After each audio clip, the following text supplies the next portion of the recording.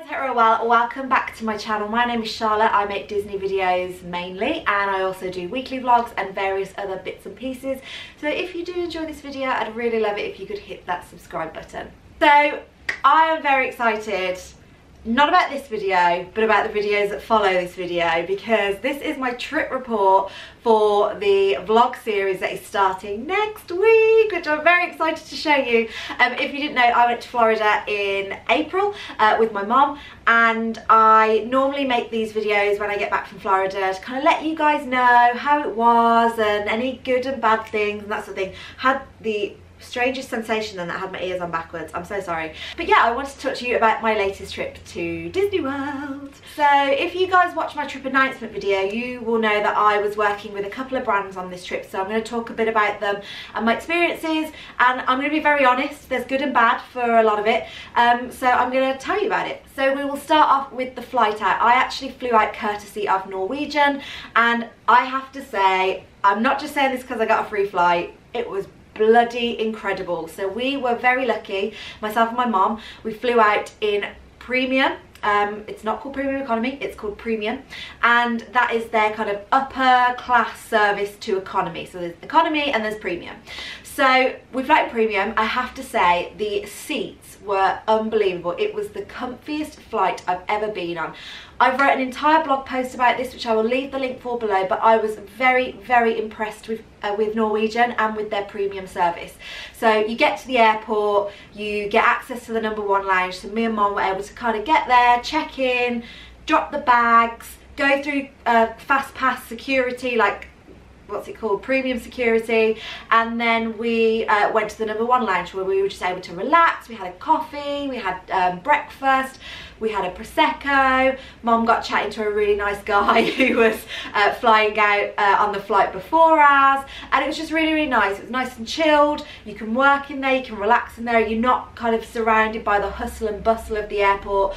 I've used #1 lounge before, and I've also used a couple of other airline lounges as well, and #1 is my favourite. So I was really impressed and really pleased that we got to use that facility. And then onto the flight itself. Obviously I've never flown premium before, so I was very excited. You get to board first. I'd never done that before, and we had loads of space. So our seats reclined forwards, like, well, backwards I should say, so you could like lean back, and forwards as well. There was a footrest, and even without the footrest I could put my feet like up in front of me, and I couldn't really touch the seat in front, so they had that much leg room. It was brilliant. And as part of Norwegian, it is a low budget airline, so when you're in economy, because I flew economy on the way back, you get you pay for your seat, and then if you want your baggage, you can pay for that on top. If you want any food and things, you don't have to pay for that when you book, but you can buy stuff on the airline. It's not included, so if you want it, you have to pay extra for it. But honestly, it was a great flight. I really enjoyed the flight out to Florida. Their movie selection is not as extensive as other airlines, so there were only really a few movies that I wanted to watch, but they had some really current ones. So I watched Wonder, and I watched, what else? I watched Goodbye Christopher Robin, and then I also watched Interstellar. And my mom watched a couple of films as well. She read her book, she had a little nap, and yeah, it was just a really great flight. It was such a modern plane. You do everything through your touch screen in front of you. Even when you're in economy, you do, and you can swipe your credit card to buy stuff, and they'll bring it to your seat. You call all the cabin crew through it as well. One of the most impressive things for me was the windows. There's no blinds. This sounds really bizarre that this was the most impressive, but I was very, very impressed. There's no blind, and you just used a dimmer which sends an electrical current through the window and dims the window. Oh my god, I was so amazed with it. I was like playing with it pretty much all the way to Florida, but it was so, so nice. Very modern planes, very clean. Cabin crew were wonderful. You get to get off the aeroplane the other side first, which was great, and there's only kind of 8 rows in premium, so there's never that many people in front of you, even if you're right at the front. And it was just really great. We sailed through security the other side as well when we got there, because we were off first. We grabbed our bags, which came off in really good time, and we were in and out of Orlando Airport in about 40 minutes, I'd say. And that's including car hire pickup as well. So we hired a car through Alamo, we paid for it, and we picked it up and dropped it off at Manchester. We picked it up and dropped it off at MCO, so it was great. And we got the car and then we headed on off to our accommodation. Many of you will know that obviously we were put up for the first 5 days of our holiday with Experience Kissimmee. So the tourism board for Kissimmee, Experience Kissimmee, kindly put us up. We were put up at the Magic Village Resort, which is just off the 192, very easy to get to from the airport and also incredibly close to the parks. I'm talking, you're on Animal Kingdom's back door. So most of the other parks you drive around to the normal entrance off the 192 that I've used loads of times, but when you were going to Animal Kingdom, my sat nav was like, you need to go this way, and you go around the back of Disney and all of a sudden, bam, you're in Animal Kingdom. It's so close and it's in such a convenient location as well. We stayed in a 4-bed villa. There was only the 2 of us, so we only used 2 of the bedrooms, but we had a huge lounge, we had a big kitchen, fridge, there was a barbecue outside if you wanted to do that. Some of them have hot tubs. There is no individual pool, so I guess you need to weigh up if you're going and you're looking for a villa. For a lot of you, do you want your own private pool? Because if you do, it's not the place for you. But if you're happy with a communal pool, or like us, you don't really use the pool while you're there, then you might want to consider that as a great alternative, because it is slightly cheaper than houses that I've seen that have pools. So yeah, it was lovely. It was clean, it was big, it was modern. We were like the only people in our block. It was so quiet and it was just a really lovely experience. I haven't stayed in a villa in Florida since about 2008, so it's been 10 years, and I was really impressed. And the good thing is there's a couple of different entrances in and out of the site. It's all gated, so it's really secure, and it was great. Like I said, they have a communal pool, they have a gym, they have a restaurant on site as well, and it was just, we were really impressed. My mom obviously can remember a lot more about the villas that we've stayed in the past, and she was like, do you know what, I think this is one of the nicest that we've stayed in. Really impressed with Magic Village Resort, and great location. There's an IHOP close, there's a McDonald's, there's a Walmart, there is, you bang on the 192, so it's really easy to get down to International Drive, really easy to get to Universal, really easy to get to Disney.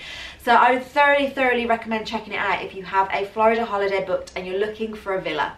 So like I said, I'll talk about Disney in a bit, but I wanted to just talk about some of the activities that I did that were non-Disney related. As you guys know, Experience Kissimmee flew us out so that we could do non-Disney stuff as well. So we did so much. We ate at some beautiful restaurants, we experienced, you know, gator boating, we had afternoon tea, we experienced a spa. Oh, it was amazing. And I'm gonna write a whole blog post on what like all of the experiences were about. But I have to admit, the best one, my favourite one, was the gator boating at Wild Florida. Now, if you want to do this stuff, you need to get a car, unless, according to the manager Sam of Wild Florida, Virgin do an excursion package. If you're flying out with Virgin, they do an excursion package.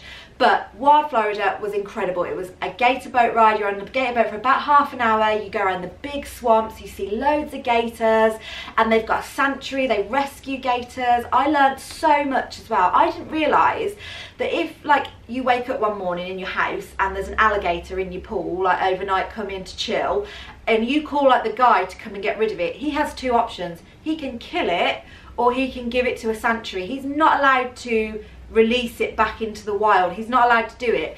So I was just so surprised. So Sam and the Wild Florida team rescue as many gators as they can, and they take in as many as they can. They've got so many. They've got other animals as well that they've rescued, and it was just a really lovely day out. The food was good, the atmosphere was good.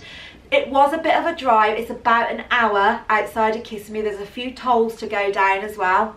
Told you I'd be really honest. It's not the easiest to get to, but it was so worth it. I really enjoyed it. We also went horse riding at a place called Forever Florida, which again is about an hour out of the Kissimmee area, but it was really fun. I haven't been on a horse. I used to horse ride as a child, and I was bucked off a horse twice. So it was the first time I'd been on a horse since the second time I'd got bucked off when I was about 12. And I was like, nope, not doing this anymore. I'm not gonna get bucked off again.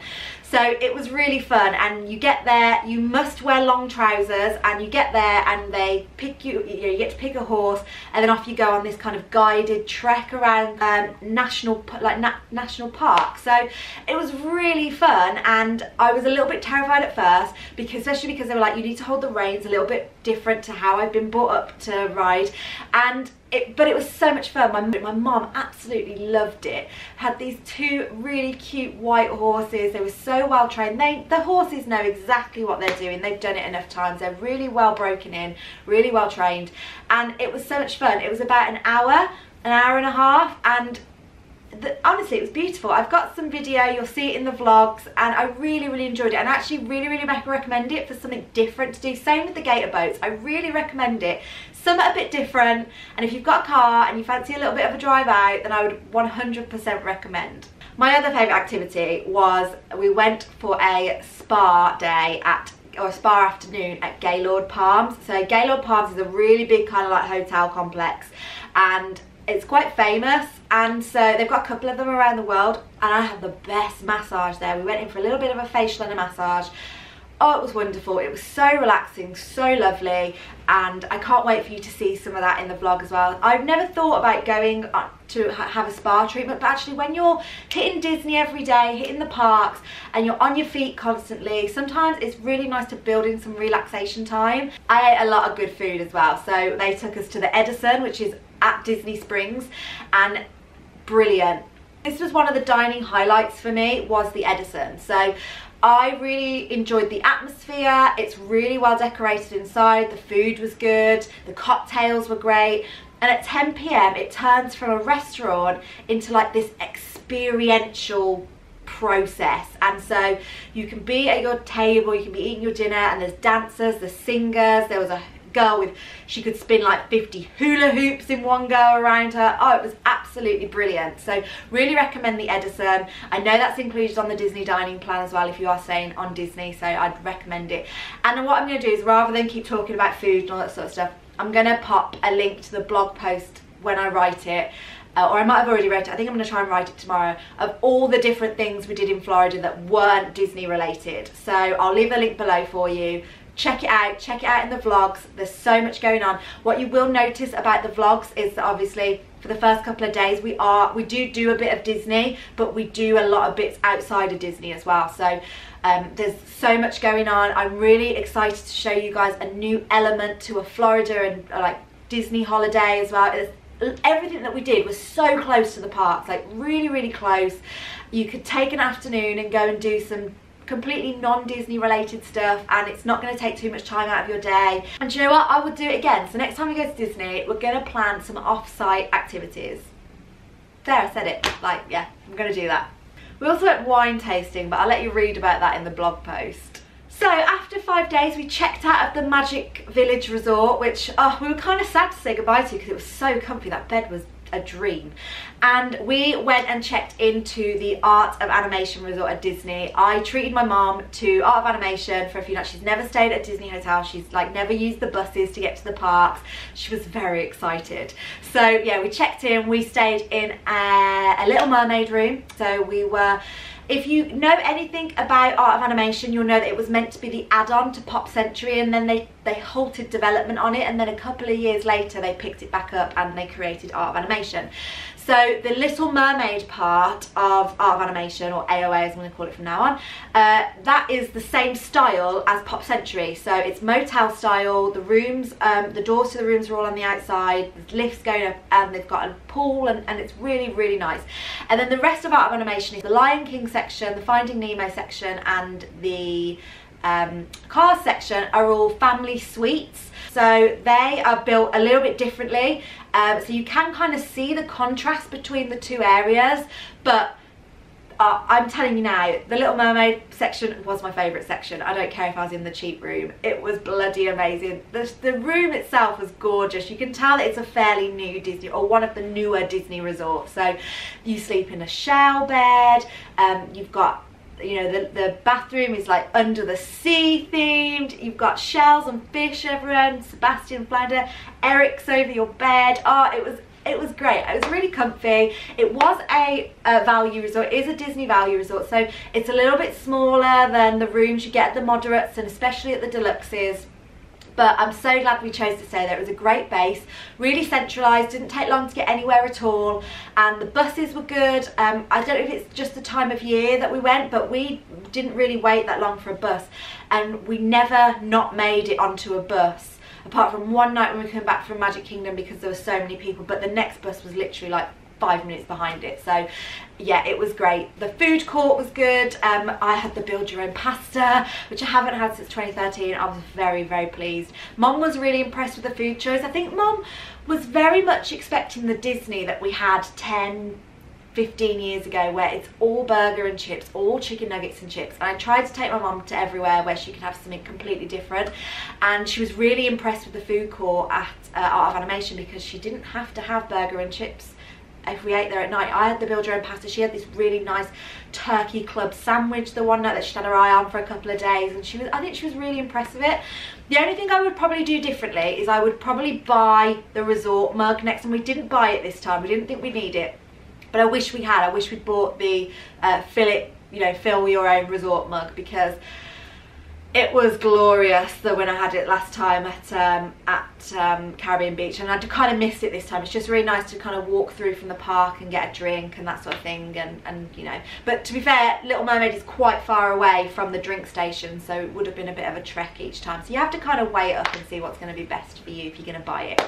So on to Disney. Here is where I want to express my huge thanks to Florida Tix. They provided my mother and I, that's very formal, my mum and I with tickets for Disney. So we had the 14-day for the price of 7 tickets, which included Memory Maker, it included the golf, but we didn't do that this time, and it was I just love it, just love it. We went to the water parks as well, so we did Typhoon Lagoon. I wanted to do Blizzard Beach, but Mum really wanted to do Typhoon Lagoon because she really likes Crush and Gush, so we went and we did that. And we also spent a lot of time in Disney this time at Flower and Garden. Mum's never done Flower and Garden before. I'm obsessed with it. Like, I think Disney should just do Flower and Garden all year round. It's brilliant. I'd much prefer it to Food and Wine. I think because it doesn't get as crowded, but you still get some really good food options as well. And it's just so pretty. It's the prettiest that Epcot has ever been. Like, my mom like loves a bit of gardening, and she was just like, oh, it must take them so long. And then she like was pointing out when they were like deadheading the flowers. She was like, look, they're deadheading the flowers to keep it all fresh, they're replanting. So she noticed stuff like that, and she really liked it. And we spent some time walking around the World Showcase. We spent some time visiting resort hotels. Mum is obsessed with the boardwalk, even though she's never been there, so I took her to boardwalk. We did some character dining. We dined with Rapunzel and Flynn and Ariel and Eric at Trattoria California, and we also went to the Yachtsman as well. And then I did treat my mum for afternoon tea at the Grand Floridian, because she loves tea. She runs a tea shop, and we were actually really impressed with that. And then we had a little wander around the Grand Floridian. We got the boat over to Magic Kingdom. It was really nice. I wanted my mom to be able to take everything in, and she was really enjoying kind of some of the more chilled activities. She loves the parks, don't get me wrong, but she also really loves like exploring the hotels and, you know, lying by the pool. And I was totally up for that this time, because do you know what? This was a press trip for me, and it was a lot of work. Like, normally Disney can be a lot of work. Ask Adam, he will tell you. But this, because I had to get the shots, I had to get the video, it was a lot of work. So actually a few days around the pool was really well received by me this time, because I just absolutely loved it. So I think really that's all I have to tell you. So I just wanted to add a few more comments in. So my last trip, as you know, was not great, because there were just certain things that went wrong. So the weather was not that great, and don't get me wrong, I can do Disney in the rain. I've done it many times. I pack a poncho, I'm prepared, but I just really don't like doing it. And we had glorious weather. We had one day of rain and thunder, but it was overnight, so we didn't really experience it too much. And when we did, we went shopping. Top tip, go shopping. And so it was really nice.